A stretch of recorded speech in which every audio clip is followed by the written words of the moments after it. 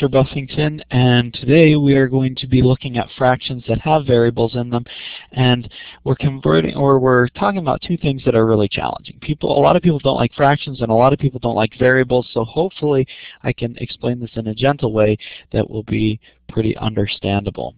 Remember what equivalent fractions are. Equivalent fractions are fractions that are the same exact, they mean the same thing, they're just written in a different way. Like 2/3 is equal to 4/6.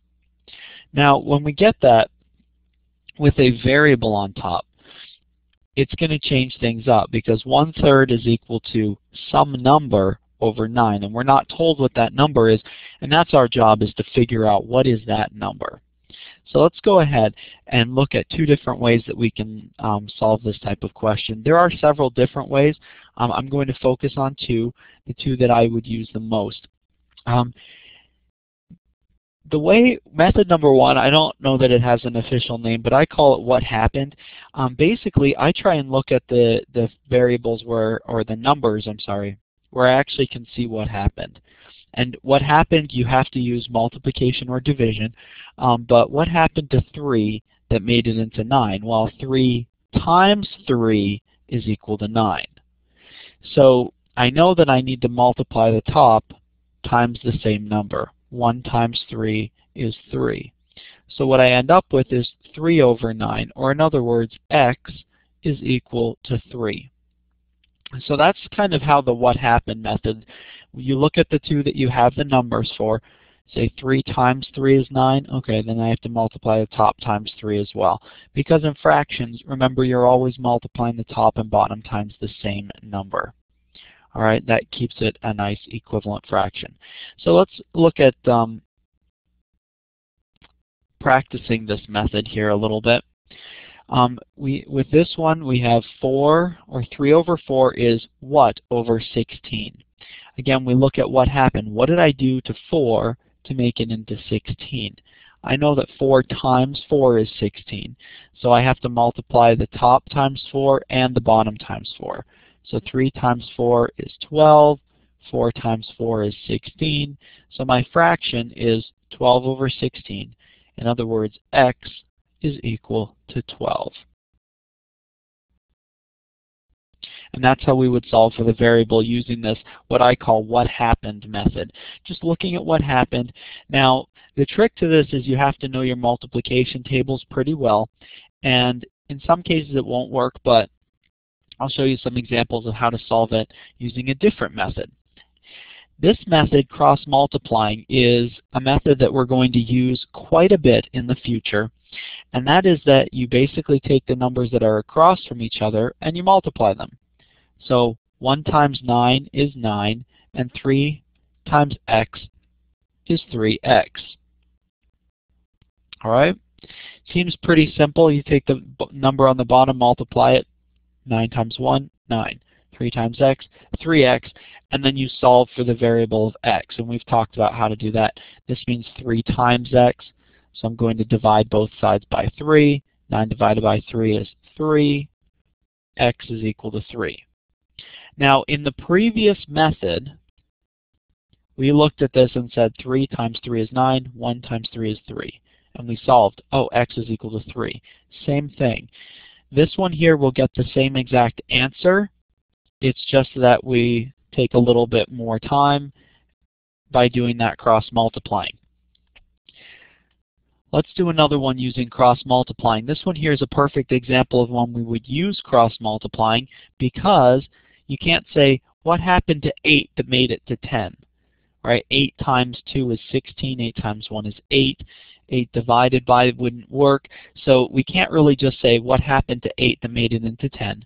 So we would use cross-multiplying, where we would do 8 times x is 8x, and 10 times 4 is 40. All right, divide both sides by 8.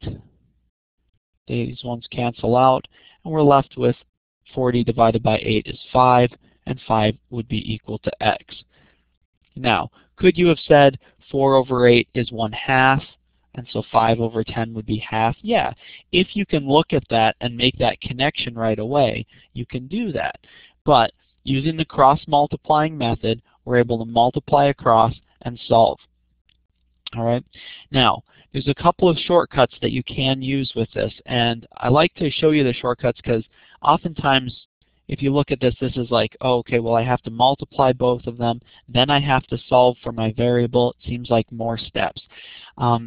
One shortcut is that you look for the numbers that are across from each other. So in this case, I know that the numbers 4 and 10 are across from each other. See that? X and 8 are across from each other, but those aren't the numbers. You find the numbers that are across from each other, and those ones you multiply. All right? No matter where the X is located, no matter where the other thing is located, you find the numbers that are across from each other, multiply them. So in this case, I would have 4 times 10 is equal to 40. Okay. My second step then I'm going to show using a different color is then I take the result of that and I divide by whatever number I have left. Wow, that's not the best color for that. So I divide by 8, which gives me 40 divided by 8, which is 5. Notice that I have the same exact answer, 5, at the end, only I didn't have to do quite so much. So this is kind of a partial, this is the cross-multiplying method. It's just doing it kind of in one step. Look for the numbers that are across from each other and divide by whatever number is left, and that'll give you your X value. All right, let's go ahead and take a look at when to use these methods. Method 1, if it seems obvious to you what happened, you'd use the what happened method. If you can figure it out pretty quickly, you can use that method. What did I do? Multiply times the denominators. What did I multiply times the numerators? So you can use that method. If you want one consistent way to solve for all variable fractions, go ahead and use the cross multiplying. You'll never have to worry about looking for what's obvious. You'll never have to worry about checking to see if you can figure it out on your own. If you want one consistent method, use cross multiplying. It'll work every time. All right? And you don't have to use that shortcut that I showed you. If you figure out and work with doing cross multiplying, full cross multiplying every time, you'll just have one method. You'll always be able to solve for fractions. And that's nice sometimes to just have one method that you use that will always work. All right. So let's practice a little bit here.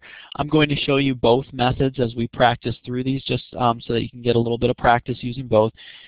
27 divided by 3 is equal to 9. So if I divide both the top and bottom by 3, I would get that that is equal to negative 3 divided by 3 is negative 1. And then over 27 divided by 3, which gives me 9. So therefore I can say x is equal to negative 1. All right, that's using the what happened method because I simply look at 27 and 9 and say, oh, I divided by 3 to get 9.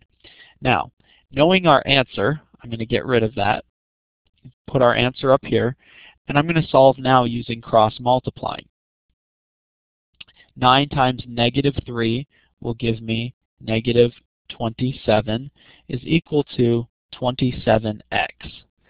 I'll divide both sides by a positive 27.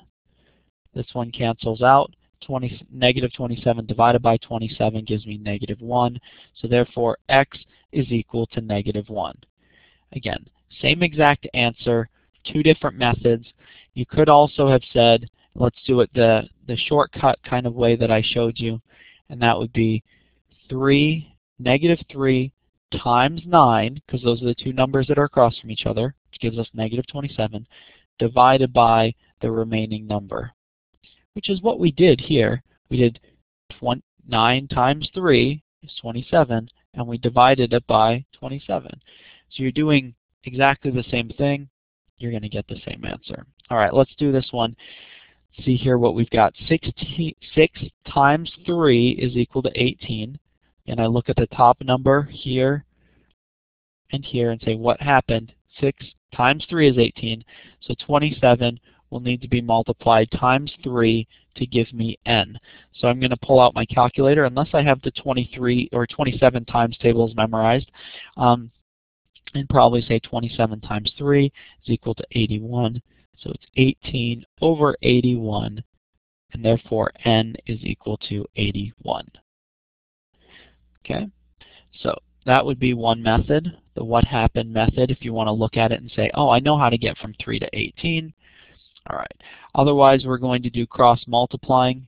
And this one here may seem a little bit more complicated because we have to do 27 times 18, which gives us 400, holy cow, 86.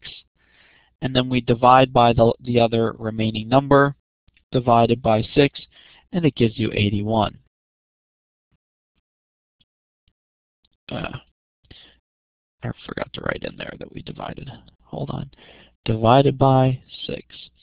And you'll get the same exact answer. Doing it that method, again, a bit of a shortcut, I think, 27 times 18. If I have my calculator, I'm not intimidated by large numbers. 27 times 18, and then I divide it by 6, it will give me my value for n.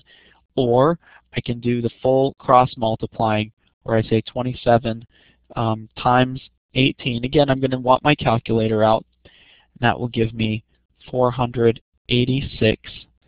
And 6 times n gives me 6n. Now I'm going to divide both sides by 6. So again, we're following the same exact steps. N is equal to 81. All right. And the hardest one yet here, we've got some negative numbers, we've got some crazy ones, but honestly, it's all the same thing here. We're going to multiply 1 times negative 5 equals negative 5. So we can multiply both the top and the bottom times negative 5. 14 times negative 5 gives us negative 5 over 70, negative 70. All right, so A is equal to negative 70. All right, so again, the what happened method, if you're comfortable with multiplying negatives, you could solve that using the what happened method. Now, we're going to do cross multiplying. We're going to say 14 times negative 5, which gives us negative 70. And then we divide by our remaining number, which is 1. Negative 70 over 1 gives us negative 70. That'll be our final answer. All right.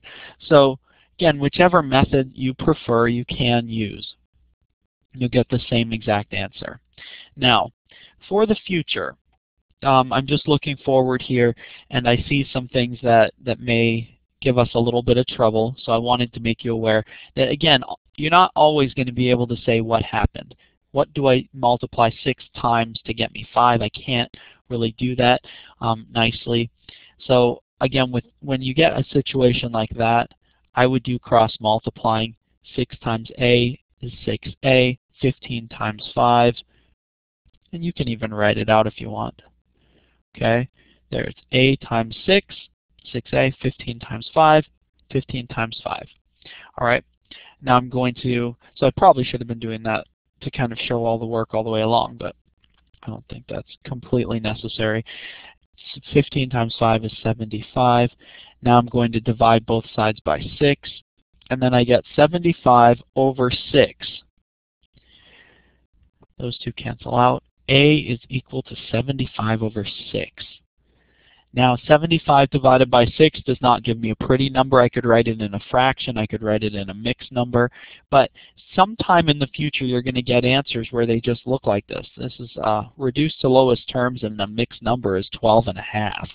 I mean, so again, this is looking to the future here, that if you get really comfortable with the what happened method and you're just multiplying straight across or dividing straight across, that's fine. But in the future, you will definitely need to be familiar with the cross multiplying method, because you're going to get ones that look like this. So while you don't need to know this for today's lesson, or for solving simple equivalent fractions, you will need to know how to use the cross multiplying method at some point in the future. So just a note for the future. For now, you don't have to remember this. You don't have to remember all the steps. You certainly don't need to know how to convert from a mixed number into, or an improper fraction into a mixed number, but just something for the future. Other than that, just remember our two methods and why you would use each one, and you'll be in good shape for converting fractions when you've got a variable.